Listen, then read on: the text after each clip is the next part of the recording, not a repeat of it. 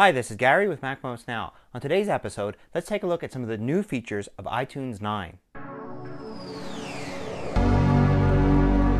So Apple has done a really good job of highlighting some of the new features of the iTunes Store, like the extras on movies and TV shows, and also the new LP feature. And also, of course, the redesign of the store itself. But beyond that, there's actually some functional differences in how iTunes works both in the store and in managing your music. Let's go and take a look at each of these new little features. So the browsing area is now on the left side here, and it defaults to just give you artists. So you can go ahead and click on different artists on the left and it will instantly jump to that individual artist there. You can go up to the top and select all. Now if you miss having it at the top of the screen, you can still set it there. You can go to View, Column Browser, and you can set it to on top. And then you get back what you had before. And it defaults here to genres, artists, and then albums.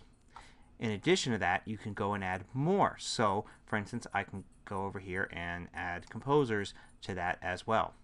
Now, if I go and do the left browser, it's going to go back to just showing artists, but I can go ahead and add something here. So I can say add genres, artists, and albums like that, all on the left, to make it easier to browse. So you kind of have the best of both worlds: the old way of doing it, a new way of doing it, and the ability to go and really set what it is you see in the browser here.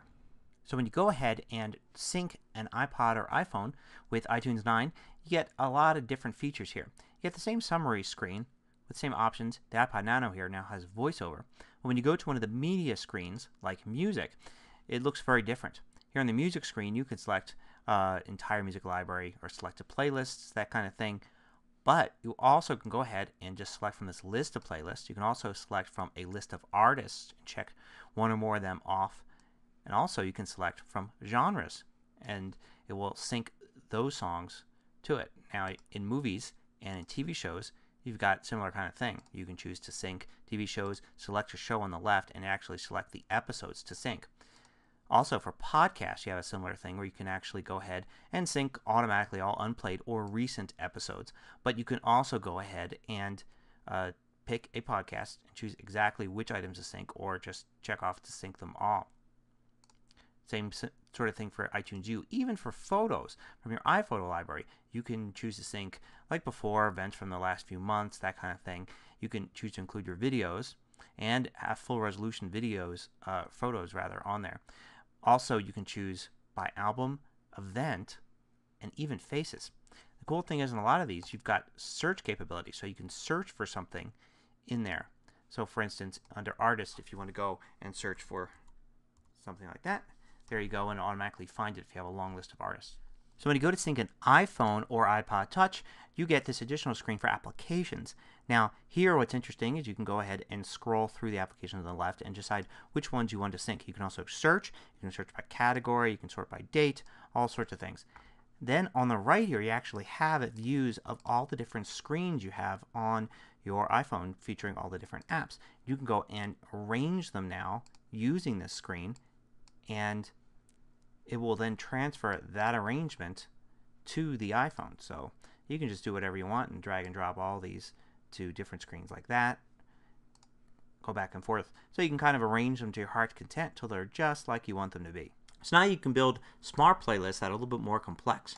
Create new smart playlist, and then, like before, you can enter in multiple bits of criteria. So you can choose something like having genre match something, and go ahead and then have the date added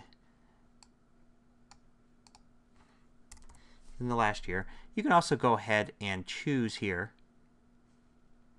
that you want to nest some things. So you can say the genre contains rock and any of these following rules, and nest a couple things under it like that. So you can create little programs really that create smart playlists that can do some interesting things. So there's a new section under Genius for Genius Mixes. Now, unlike the rest of Genius, which is really there to sell you more music, Genius Mixes takes some of your existing music and creates these little radio stations here, groups songs together in what it thinks are logical ways, and then gives you the opportunity to basically just start playing something. So one of the big new features in the iTunes Store is that there's no more shopping cart. Now there's wish lists. So for instance, you can go ahead and search for some music. And then once you do, you can go ahead and add it to your wish list by clicking on this little down arrow next to the buy button. And you can go ahead and add to a wish list like that. And then when you go back home, you can go ahead and click on your wish list here on the right, and you can see different items here that's in your wish list. Then you can go and also basically buy all here, buy the entire wish list.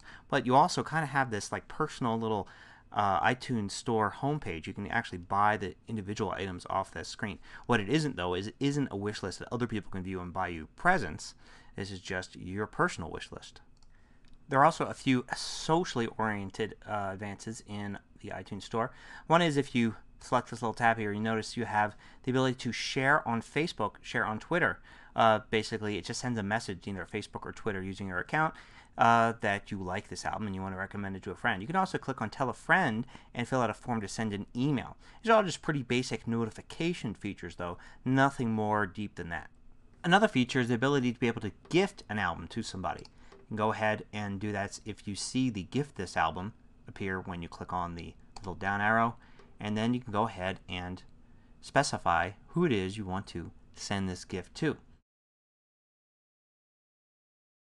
So there's a look at some of the new features in iTunes 9.